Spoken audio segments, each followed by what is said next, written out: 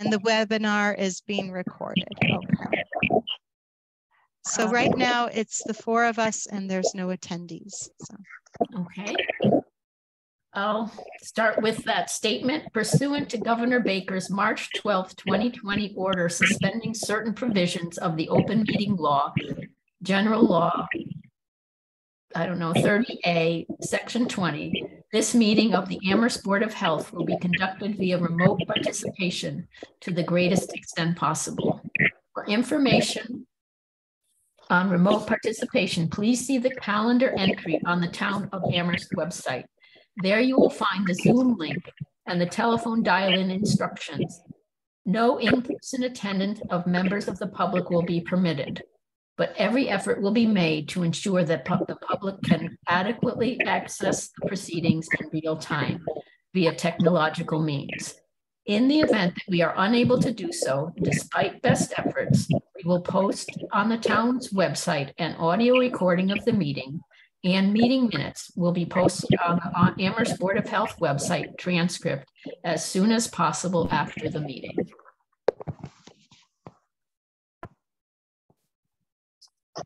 So we have to take attendance. Tim? Here. Lauren? Here. Maureen? Here.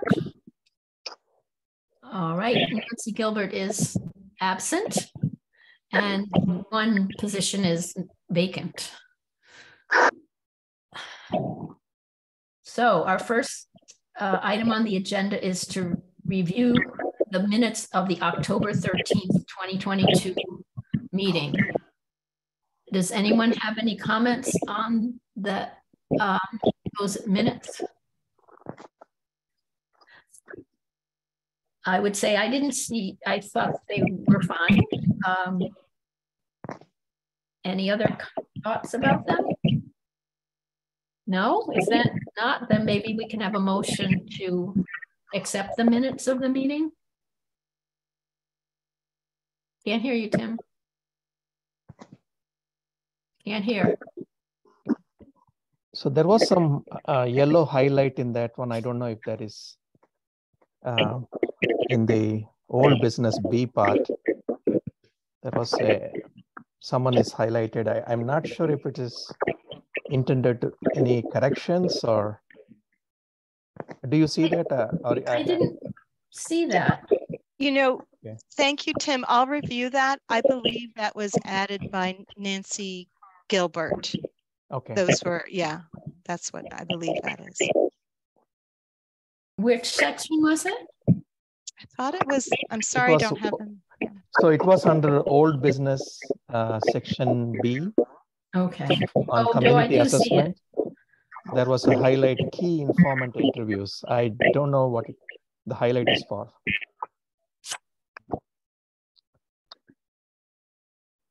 I don't either.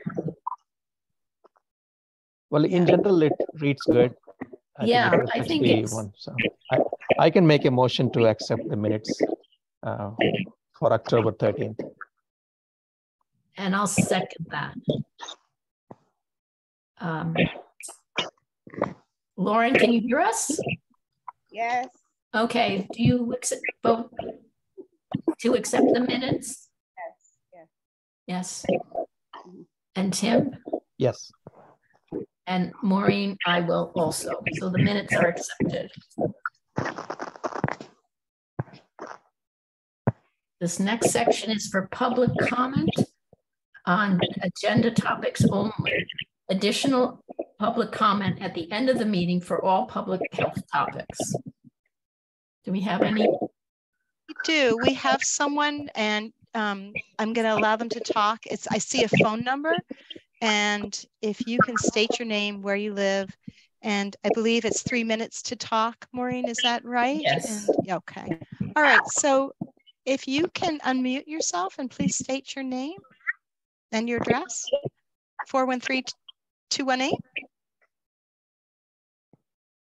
Hi there. Can you guys hear me? Yes. Hello. Hi. Thank you.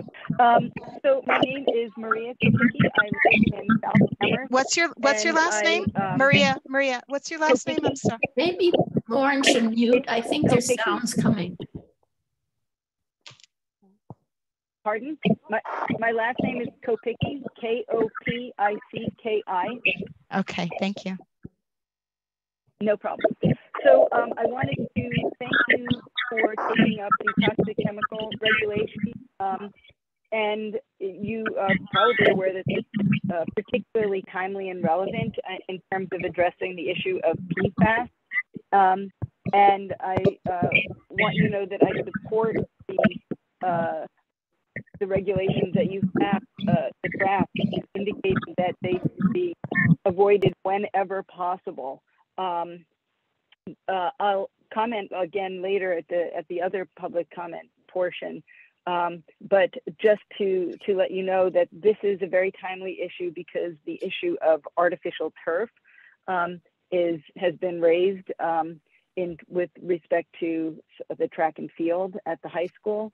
The project that they're looking at there.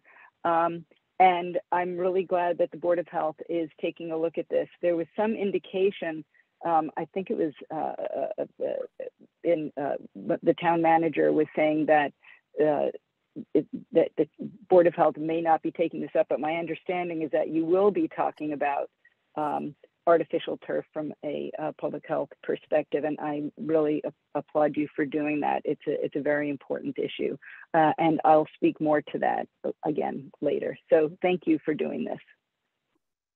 Okay, thank you. Is that our only comment at this time? That's the only comment for now. Okay, so our next topic, we're a little ahead of schedule, but it's toxic chemical regulation with a slight draft update from Jennifer.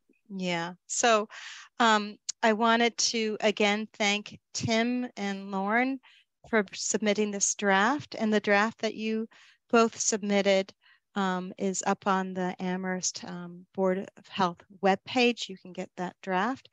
What I did was I did review it. I thought some of the research was outstanding. I think you just, I went into databases, you picked really good articles. I see that you looked at some other towns. I think that's really important. There might be some tweaking, but what I did was I sent this draft to Jeremiah LaPlante. So now Jeremiah LaPlante, he's the head of facilities and maintenance, is going to look at it, and we'll get it back for December, and we'll get it back ahead and give it back to the board members. So I wanted him to look at certain sections. So not the purpose or the definitions, but the regulation, and that's section 3.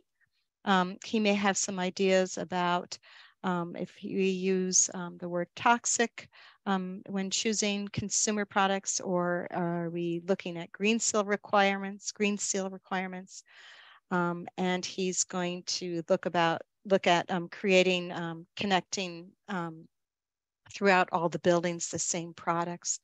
I've also asked him to look at section 4 and section 4A. And I know I said last month that 4A I'm very interested in to see what his input is.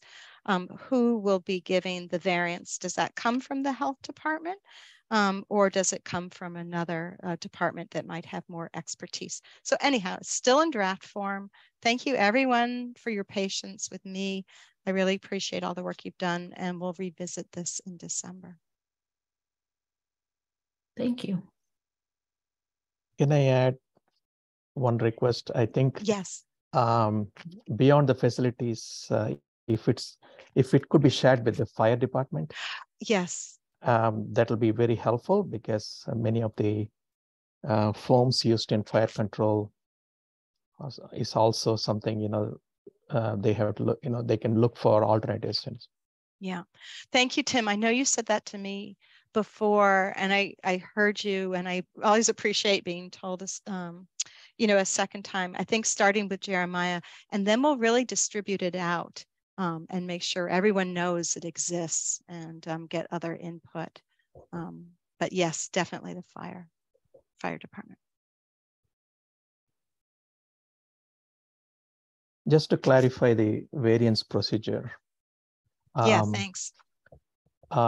It can come back to the board to decide on some of the variances based on what type of health effects and considerations. So that is something it could come back, you know.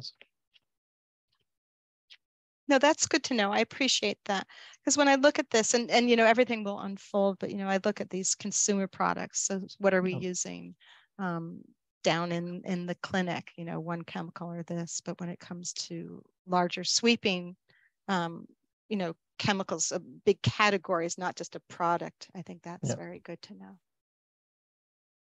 Thank you. All set? Yes, that's it. For old business, then for moving to new business. There's tobacco violation, 96 North Pleasant Street. Yeah, so I'm going to report on that. I spoke to Susan Malone, who's our inspector.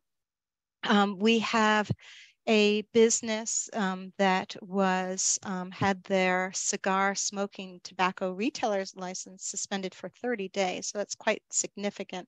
It was through the Department of Revenue and the tax division. So what that means was that one of their products, or many products, but I'll explain, did not have a tax stamp. So I actually called the manager and spoke with her, and I said, can you just explain to me what happened? Is there anything from our point of view that we can help you with, you know, so this doesn't happen again? It was really good to speak with her. She said it was one item, and granted, this one item had several boxes, but it was one item of tobacco, and it didn't have a state stamp. And she said, believe me, if we had known it should have had a stamp, we would have done it and gotten it up, so we wouldn't have had the suspension. They try to be very transparent. And she said that it can be challenging to be a retailer. So we had a good conversation. You know, she certainly doesn't want to see this happen again. And I'd like to be able to support people if they have any questions about tobacco products. Their suspension is November 3rd to December 3rd. And December 4th, they'll be good to go again. The state, not the state, but our Pioneer Valley Tobacco Coalition will be doing a re-inspection on that. I was just going to check. So that's it. Did they come up in an inspection from the Pioneer Valley Coalition? Yes, yep. So that's how it was found. They come into Amherst and do checks throughout all the retailers, and that's what they found. Say we've had very few suspensions and fines here in Amherst. It is something I want to continue to look at. Tobacco handler quiz was something that I was tasked with, I think, about a year ago. And some things have changed since then. There's some great online forms that can be done. There is a checklist for retailers when they come to renew their license. They have to go through some steps. So it's a good trigger for them to see what they need to do. So, but I am going to revisit that. I think there's some other questions about tobacco that I'd be interested in looking at. And that's it for this violation. Okay, the next item is a WSPC white paper draft. And at this point, we thank Tim for making some comments about that, but would like to hear from him if he can explain them a little bit to the rest of us. All right. So I reviewed the document which was submitted from the Water Supply Protection Committee on large-scale solar installations. In general, it's a well-written and documented with a lot of background information.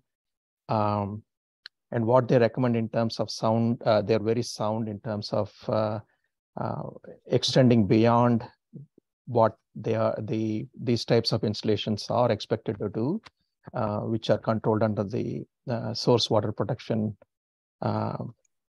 planning.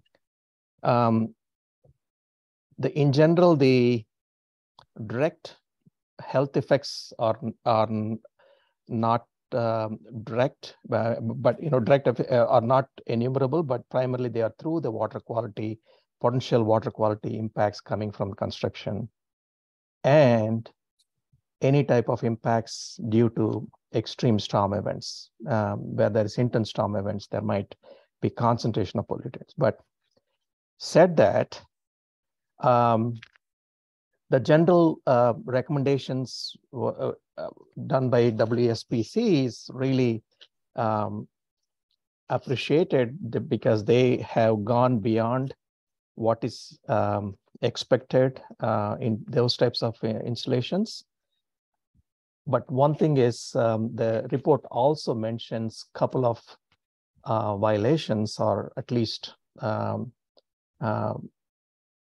some sediment erosion and sediment water quality impacts in 2 cases. And that's only because most of the time the inspection is done during the installation, and then during the lifespan of the project, we don't do much in terms of follow-ups. So that is something I made a recommendation, that monitoring and reporting any issues throughout the lifespan, especially when there is any type of a high erosion formation or high intense runoff coming from the site, it is the operators have to report to both the WSPC, which is the Water Supply Plan Protection Committee, as well as the Board of Health. And it's very important to know that, and the other one was during the inspection stage and until vegetation establishment. Of course, it's a really important for any type of inspections to make sure the installation and establishment of vegetation is important. But once that period of establishment stops, or at least it's ending, inspection is very infrequent. So what I was suggesting is to have long-term monitoring of these sites, especially to avoid any implications or impacts like the 2 cases we saw in Massachusetts. And I think that is a really important one, especially when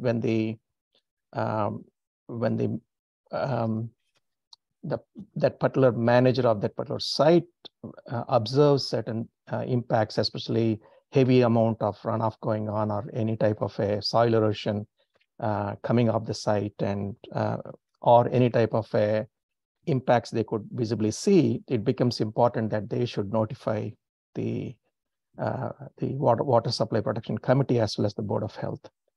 The second one, I was making a recommendation that could be added, is the runoff best management practices. I called it as BMPs in the recommendations.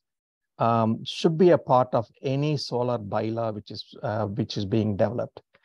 So these best management practices can be establishing some sort of a buffer strips, or some rain gardens, or pollinator gardens, all becoming a part of the site installation, because those are the ones which will actually can mitigate heavy runoff that can come up. So there is one comment I want to add, which is more technical, but it might be a simple misinterpretation, I would say. So when a forest is cleared to install, many times we see change in water yield. Water yield is some sort of a runoff coming out of the site. But I think the report mentioned something about increasing groundwater recharge. I think they're primarily talking about water yield, I think. So that's the only thing essentially it won't, by converting from forest to a solar site, it essentially will not increase infiltration. Essentially runoff will increase. So that's the only comment, very technical comment I want to add to that. So that's my recommendations from the Board of Health point of view.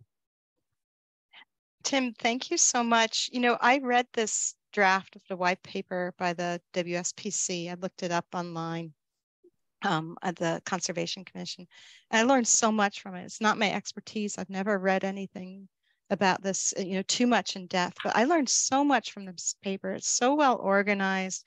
It, you know, talked about those 2 other Massachusetts sites where the developers were fined. And then just how this really differs from other building construction because of the land involved. And sometimes, mostly they try to do it on sloped land for the solar gain. So anyhow, I recommend it to people if they're interested. They can learn a lot. How does the solar installation compare to, say, a paving? You know, because someone somewhere mentioned impermeable areas, and it seems to me that this isn't the same as an impermeable area. But it's maybe a place where water gets dumped into a row or something in front of the slant of the solar panels, which is really not a very natural way to get rain to flow. So I just wonder how those things compare. So that's a good question. I was the one who added in my comments to add runoff BMPs, and one of them is since the panels do not infiltrate, they are just essentially washing off and concentrating your flows. It can actually increase the velocity because of the runoff. Mm-hmm. But one thing is, there is a difference between regular impervious cover, like rooftops, parking lots, sidewalks, everything, compared to those which are actually not connected to the stormwater lines. Mm-hmm. So it's called as a effective impervious cover. So, mm-hmm. So there's some sort of a difference between impervious cover themselves, like rooftops, which are connected to a gutter, can contribute to the stormwater flows. But those which are not connected to the gutter, they're just dropping into a lawn area, they have the chance to infiltrate. Mm-hmm. They don't have the same amount of impact like influencing the stormwater flow.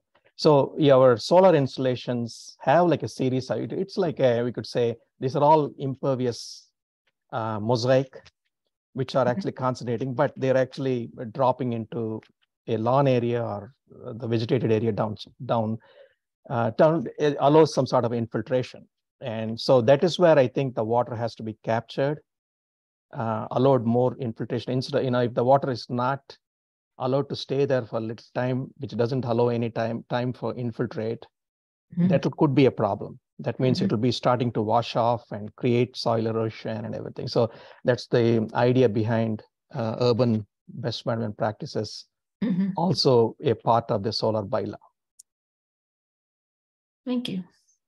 You know, also, I don't know if this is the same thing, but like if you go to page 8 of the draft, there's something about what you were talking about, and there's drips. There's the sunny drip edge, and then there's the shady drip edge, and it just how that impacts it being permeable into the shaded area of the grass. But anyhow, I don't know if that's accurate, but there's so much in that paper. It was really drip areas can be there, but I think the practices should be not just having those vegetation maintained below the panels, whether it's shaded or non-shaded, but when it's starting to collect downstream, there'll be large volume of water. And that's where I think there should be retention basins or detention basins or even small rain gardens.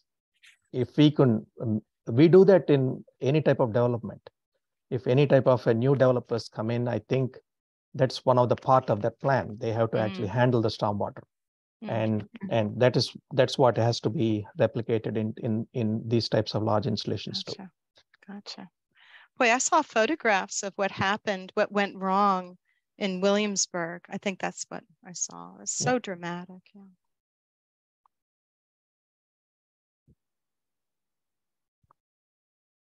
Yeah. Any other comments about that report? Okay. So we'll move along to the director's update. Okay. So to give the COVID update, I'm going to sound pretty similar to what I've been talking about the past few months. The Amherst Health Department continues to collect data every day, Monday through Friday, and posting it. We were going to go to weekly, but we collect it daily anyway. And we have a few residents that have been asking that we continue, if we can, with the daily raw counts. I think they're making some good graphs, but we know that our numbers aren't capturing the real burden of COVID. Because of PCR testing down and people not reporting antigen tests and asymptomatic and not reporting. We do continue to look at the incidence rate. I've always been a fan of the 14-day incidence rate. That looks at the number of new cases per 100,000. And we are low. We're 6.7. And even 2 weeks ago, we're 10.4. If you look at our numbers against our wastewater, and I always want to say thank you for the Department of Public Works who collects that 3 times a week, sends it off to Jamaica Plain, and BioBot analyzes it. We get the reports. Sometimes it's delayed, but we get them and we post them online. We post them outside our door. And it's really wonderful to look at the trend. And it truly is low. It's the effluent of 3 different areas of Amherst. So it's all combined, north, central, and south, but it combines all the universities and colleges. So it looks at Amherst as a whole. When I think about giving guidance, I think we should start talking about how we give guidance for COVID and also RSV and flu. So RSV is respiratory syncytial virus. Seeing these real, what they're calling unprecedented spikes. The Boston Globe is reporting Mass General's ICU, for example, is above 150% above capacity for RSV. I hope all of your children are nice and healthy, and I think it is going around the schools.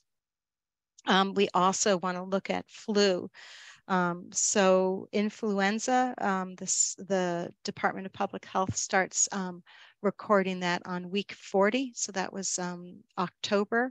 If you go to Massachusetts DPH influenza weekly reports, you can see that they now have an interactive flu dashboard. So they've really done some upgrading to that, and you can see where we are.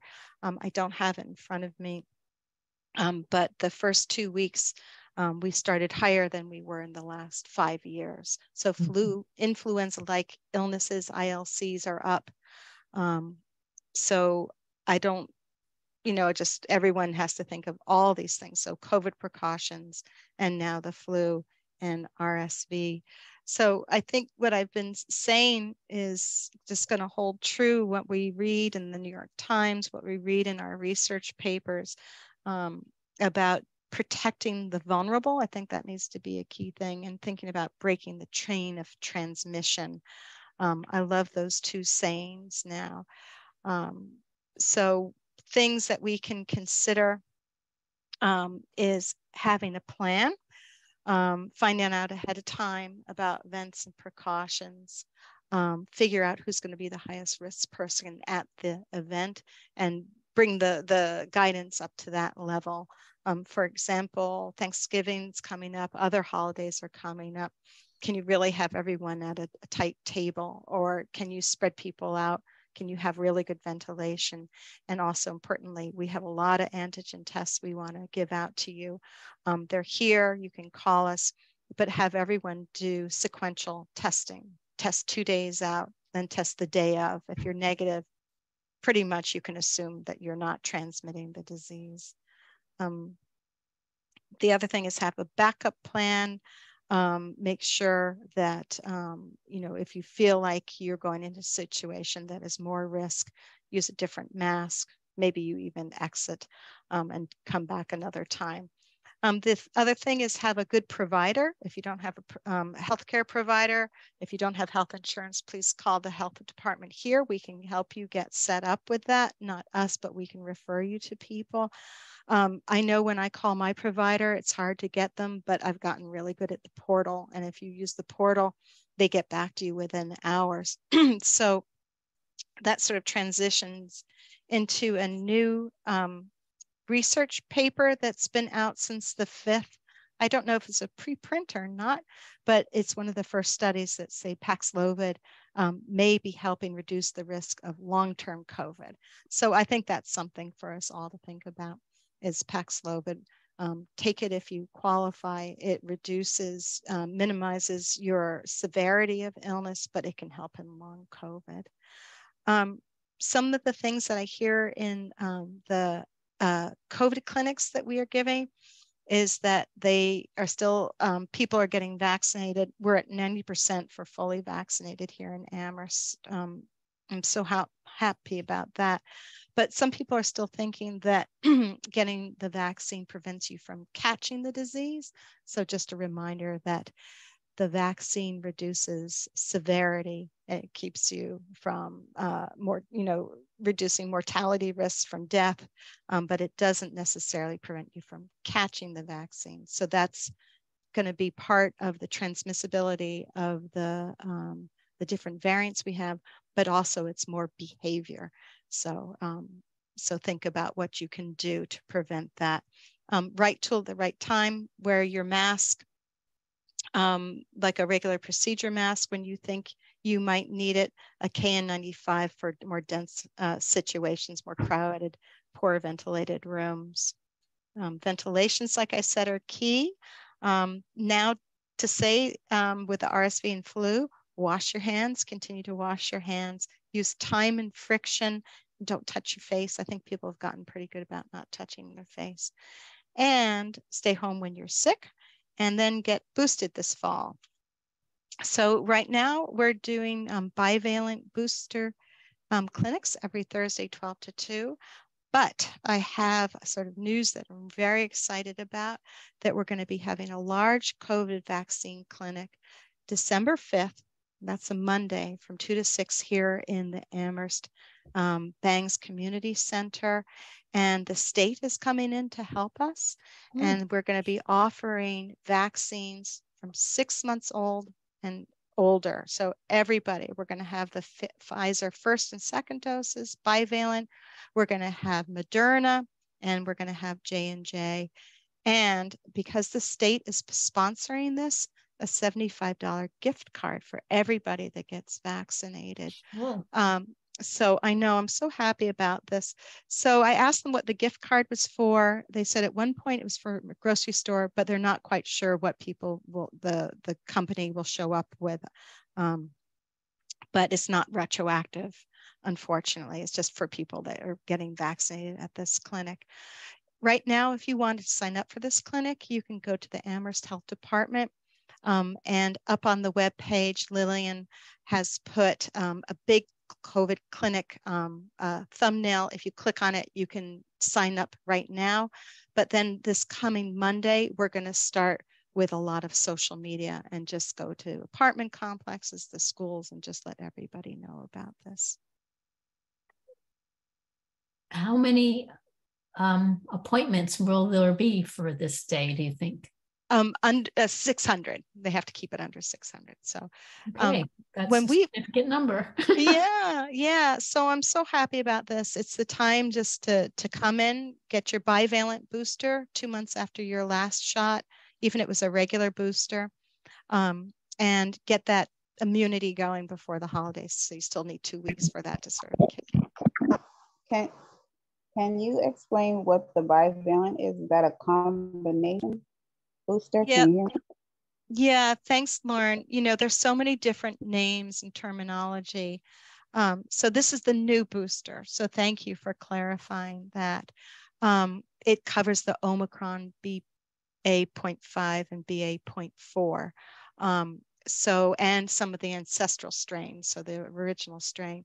So when you get this shot, it has broader protection, the antigen, more diverse antigens and more greater antibodies, the breadth of that. So it has the Omicron strain. Thank you. That's the COVID update. And I would just put in a plug that don't forget your flu shots. Those are important too. Of those we don't have, I don't think, at the health department, or no, I don't know. Yeah, thank you, But Marie. your pharmacies and other,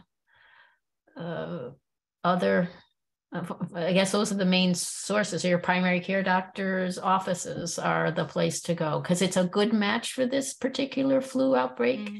And this flu outbreak started earlier, and it's going faster. There are just more cases at this point in the year than it's quite unusual.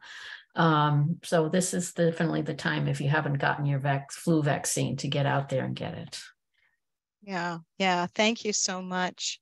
I have to say, the Amherst Health Department, we get flu vaccine from the state, and the vaccine, because we're a local board of health, we're able to give it to uninsured people only. So we've been doing some flu vaccines clinics.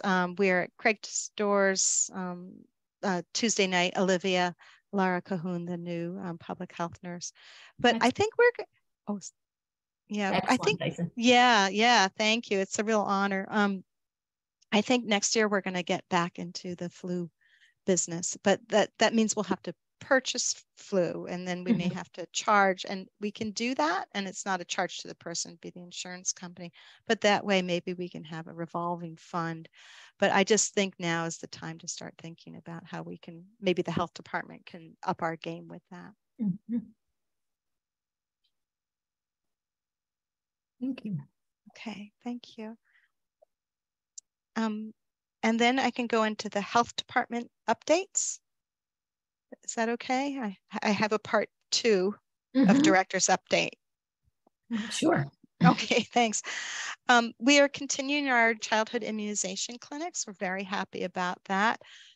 We've been doing a few families that have been coming in, giving them polio, Tdap or DTaP. We have the childhood immunizations. And I've always say this, that it's 1 part vaccine and 9 parts education or support.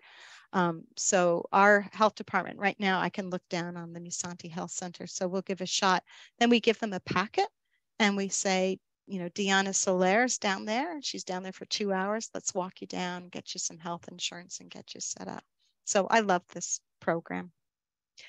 And then the other last thing I have is for folks to know that there is a new amended housing code coming out. It's going to go into effect April 2023. Our health inspectors, restaurant and building, are going to training. I'm actually going to do some of the training myself. So I think that's a big deal. I don't know when the last time they were updated, but I'll let you know as we get closer if there's anything that impacts us. It's 105 CMR 410. One thing I know that it is going to affect is they're revising the heating season. It used to be September 15th through May 31st, and this is something that used to come up in the Clark House. So now it's going to be, it used to be September to June, excuse me. And now it's going to be September 15th through May. But it also is, this aligns more with, like, I think the weather patterns, but also the Board of Health can also make some amendments. There's some other things that are going on with the housing code, but I'll keep you updated as that happens. And that's what I have. Thank you. Thank you. So now do we go to public comment? So is there additional public comment? I see no hands up. Oh, there's a hand. Okay. So I see Maria Kopicki, if I'm saying it correct, if you can say your name again, and thank you. Unmute yourself. Yeah. Hello again. So just a quick introduction. I'm a retired OBGYN, and And also more recently, I worked as a case investigator and an outbreak specialist with COVID. And so I really appreciate you guys staying on top of things. Thank you for that. I wanted to speak tonight about my concerns about artificial turf.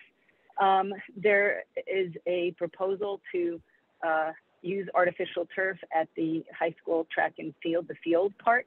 And this was voted on earlier this year. And PFAS has been in artificial turf is a known thing now. It hasn't gotten a lot of press and maybe locally, but regionally it has. In fact, Boston has recently made the papers and talking about not allowing any artificial turf in any fields that they're going to be installing because of PFAS. When this was voted on initially by the school committee, there literally was not any discussion. PFAS was not mentioned at all during any of those school committee meetings nor the CPAC meeting when funding was obtained. But it was recently brought to the attention of the school committee and brought to the attention of town council, who was asked to authorize some funding, and several town councilors asked that the Board of Health dig into this and make recommendations. So my concern is about PFAS. This is avoidable. A natural turf field, the grass field, can be used and would have all the improvements that would prevent, that would help with all of the problems of the current field, the poor drainage, and either way it would need to be maintained. Artificial turf, you may be aware of some other concerns aside from PFAS. Depending on what kind of infill is used, it can have organic carbons in there and lead, and the PFAS is in the blades and the backing. And even though some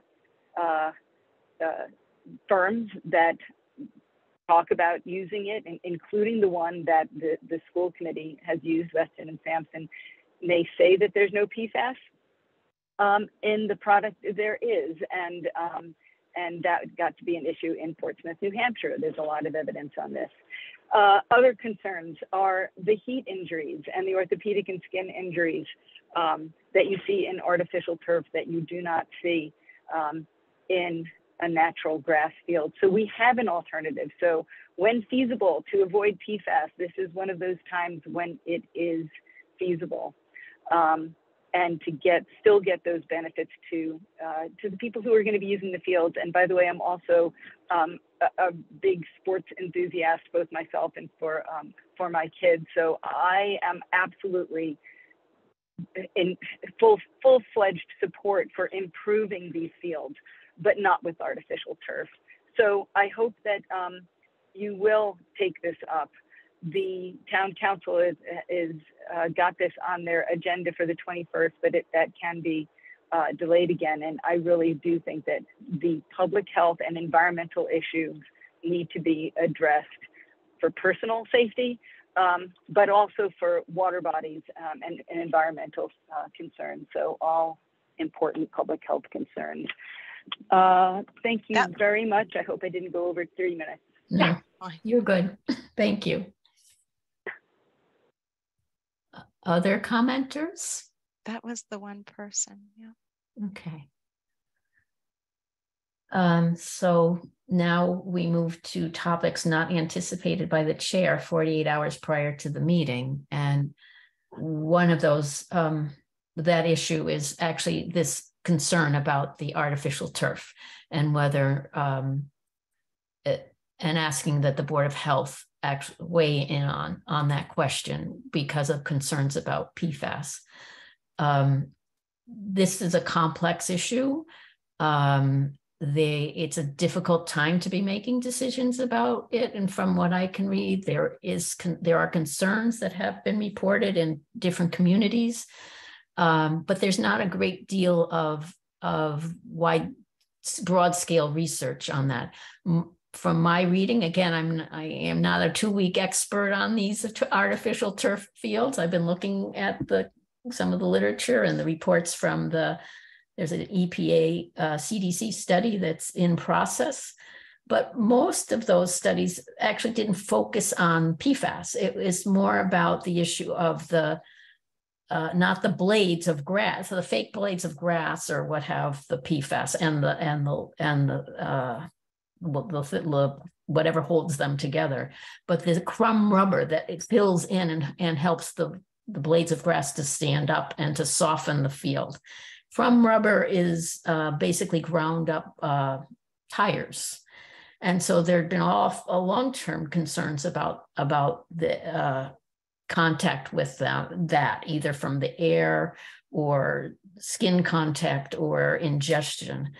And it hasn't really been clear what's going on with that. And there's a big study that was started like around 2017 that kind of defined some of those chemicals, but that didn't proceed with the exposure because of the pandemic. Kind of slowed down a lot of things with that study. Again, it hasn't, there's nothing on that scale even in process about PFAS. So it's a difficult time to be making a long-term decision. Anyway, we just heard about this again, I think yesterday, as it requested it would come before the board. Our chairwoman is in Ecuador, and we would like a chance to take this seriously and perhaps discuss this at our next meeting. So I think that's our hope, that we can postpone some of those decisions until just a little bit later in the year. Lauren? Yes, I have a few thoughts. It's difficult trying to keep track of all the things that are going on in the town. But from my vague recollection, the town council, I believe, voted on going forward with the turf. And I'm not remembering if it was, which cost less. Was it the natural field or bringing in the turf? But I know the cost was the issue. And then also recently a counselor got sent a article about the concern of injuries, of the high risk of injuries.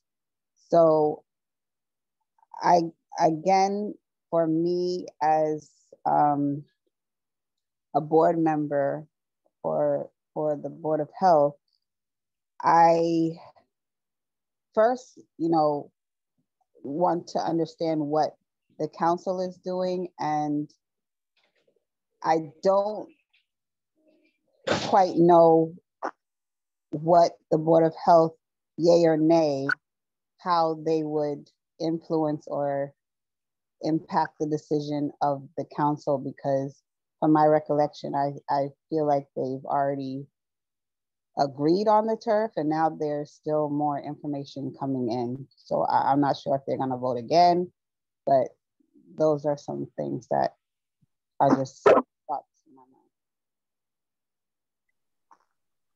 I'm not clear on that either. I asked Jennifer, and she hadn't had a direct request from the town council for the Board of Health to consider this question, but it has come up from community members that the Board of Health consider this question. And if I can just say, I have spoken to Paul Bockelman about it, but you're correct, yeah. But Paul and I have been talking, just keeping up to date. Yeah. And I think, I remember reading about the field, and there were 3 options, and one of them did have a natural grass field, and then the more expensive one had the turf field. And I think there are concerns about PFAS and leaching into water and maybe some direct exposure to people, but more probably leaching out. And The other thing is these turf fields, if I looked it up, don't last that long. They last 8 to 10 years, and then they have to be, maybe a little longer than that, but then they have to be replaced. So then what do there's this, can't be recycled, so it has to be disposed of in some way. So there are a lot of concerns at every kind of different steps along the way about these turf fields that are getting more attention now in the last couple of years. And like Maria had said, that Boston has put a ban on any future artificial turf fields. I think we're here to talk about the health effects and what's safer, and the council figures out, and the school figure out what's more expensive. But I don't know that information. I think there's upkeep that's significant for both types of field. My first impression was these turf fields, you just put them there and forget it, but they also require upkeep annual, so it's not exactly, you set it and forget it kind of a system. So again, this came up to us just yesterday, and I think we need more time to think about it and get more information. Thanks, Lauren.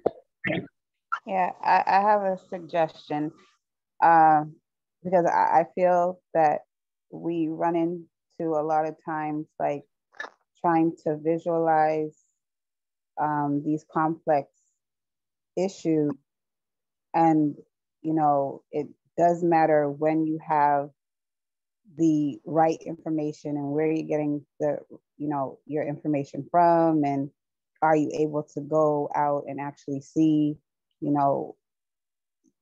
in real life, like what is happening, to collect information as well. So would it be possible to have a board member, contact, either like, I don't know how it works, but is there like a contact counselor that, has already gotten some information or researched this, that can like help inform us as to how we would, lead a discussion, or, try to, put information together? Is like, how are we connecting to the researchers that have already researched this, and the town leaders that have already, put forward their interests, or, how they feel? I don't know, Jennifer, any thoughts? Yeah, I think, Lauren, I think you have some good ideas. A lot of research has been done already. So it's like, what information where do we get it? How do we gather it and sort of, take a look at it all? So, I think there's things that we can do. I still have access to UMass and the good databases, PubMed and CINAHL, which is the Nursing Allied Health, and Cochrane, they do the meta-analysis. So that's one area. And then looking at what have other towns done, and the expert information they've brought in. Do we get experts on both sides? What's the industry saying? So I think it's a process of figuring out how to gather all that, and not recreate the wheel. And I would just say, when we get to the point of researching it, exactly what are we researching? So what is the field that's been proposed? And I don't know. So there's different types of organic infills, for example. I don't, how do they compare? There's coconut silk, there's walnut, there's cork, but that may not in itself be enough. But I think it'd be important for us to know exactly what the thought was that they were planning on installing.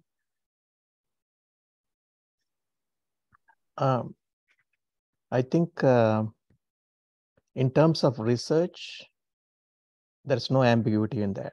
And in the sense, in the past decades, we have so much studies on artificial turf and There are really good review papers on that, which covers groundwater infiltration and volatile organic compounds. That's essentially those when they emit, these volatile compounds, usually these are rubber compounds, and so in terms of research, it's there. But thing is, I'm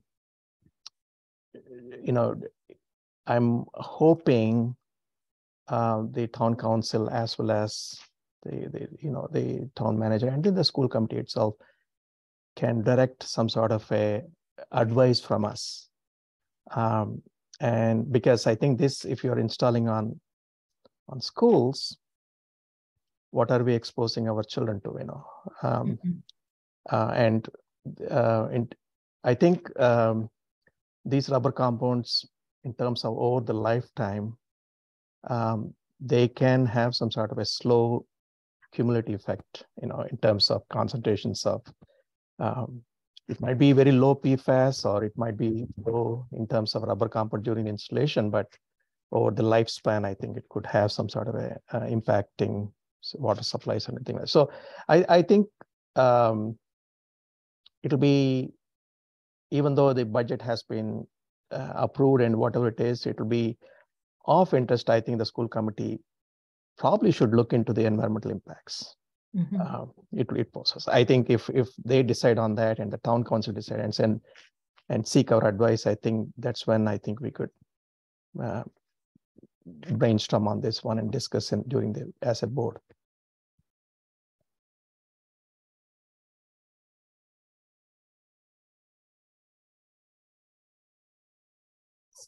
So I guess for now, I guess the plan might be for Jennifer and then maybe Nancy to kind of explore what's known and maybe find a way to get some expert opinion or about this. Yeah. And we come at this again in our next meeting. But I think it is an important issue because it is a long-term, like Tim was saying, they're long-term effects. And my understanding is that, you can't, it's not easy to go backwards from a turf field, because once you have that, to try to go back and grow a grass field, I think is really, from what I read, is really not an easy thing to do. So it seems like a commitment to something that might not be the best for the long run, but I don't really know the answer to that. And I think it's important to, even though people want things to progress quickly, it's time to, it's the moment to really look at what we're doing. And I also support the athletic fields and upgrading them. And I think it's really important that we have fields that work. From my kids in sports, I know that field has been a problem for a long time. My kids are pretty old by this time. So in terms of environmental impacts, I think we only focused on infiltrating groundwater impacts and everything.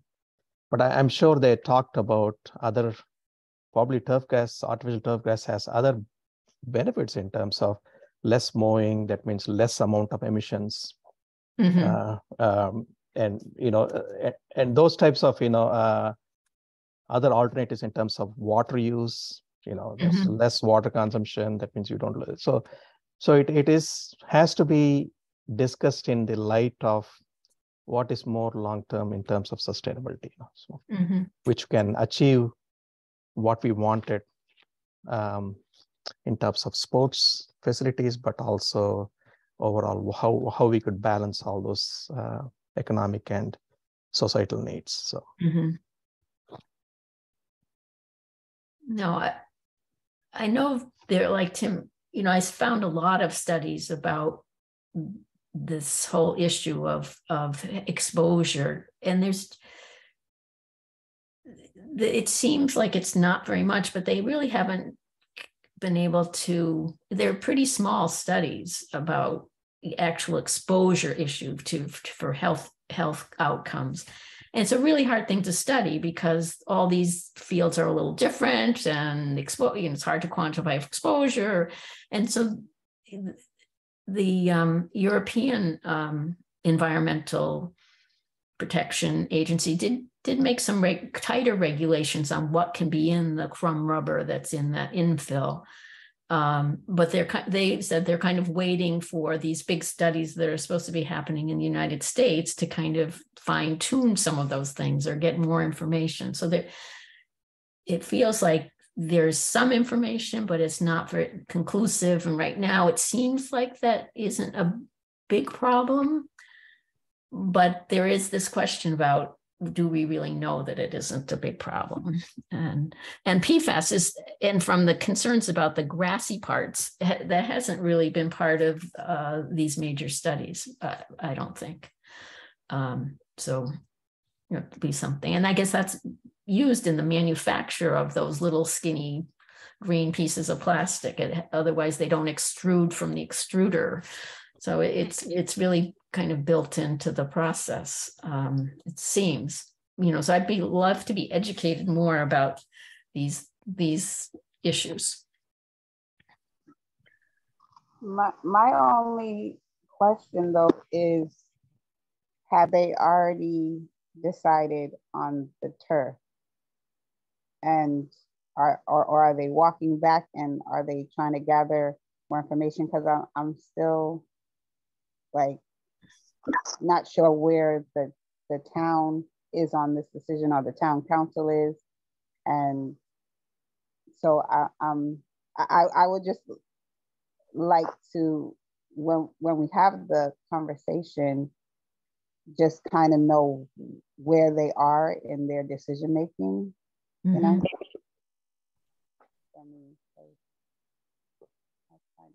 I kind of lost track, but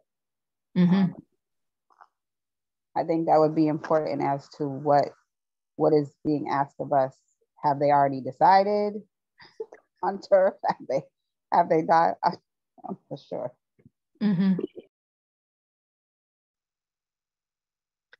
Well, that'll be part of what we need to find out. So I can do that for next month. When I spoke to Paul, then I had reached out to Nancy Gilbert, and we knew it couldn't go on to today's agenda, but it was figuring out when it would be next. So if I hear you saying that you would like it on the December 8th agenda. Well, we can check in with Nancy. Yeah. Sorry. I'm sorry. Okay. Yes. We'll wait. I think we can see where we can do some legwork on this and check in with Nancy and see what the plan will be. I don't want to make a decision I'm sorry that you're very yes, you're very clear, Maureen. I'm sorry I said that. We'll check in and we'll see. Yeah. Yep. All right. And I'm not aware of anything else that's come up.